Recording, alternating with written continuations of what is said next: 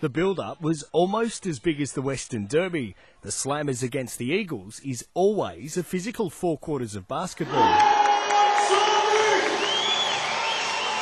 John Smith didn't waste any time getting on the board. First a slam dunk, then this.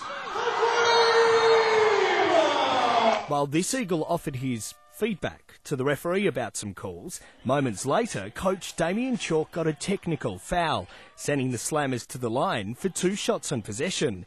Fired up the game and the players. The Eagles responded with some fancy footwork and big shots. In the second half, Vincent James couldn't miss, scoring 26 points for the game. Wade Hitchcock was strong, as was the big man from the USA.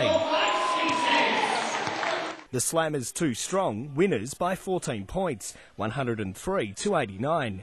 Captain Aaron Edwards celebrating his 350th game in the SBL. The win is the big thing we need. We've set our goals for the team for the year, and that's just one step closer to what we need. To reward outstanding individuals in your club's a good thing and great for the crowd, but great more so for him and his family. Matt East in Eton for Golden West News.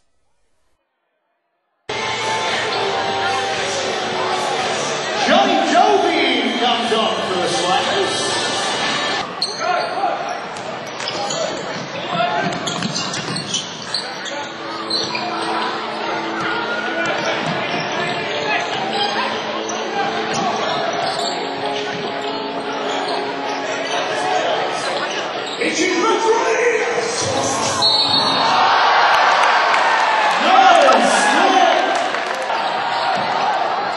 The referee is called unsportsmanlike.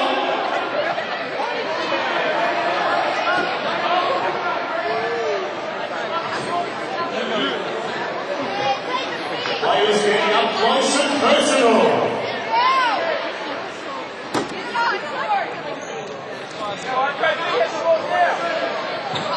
Coach.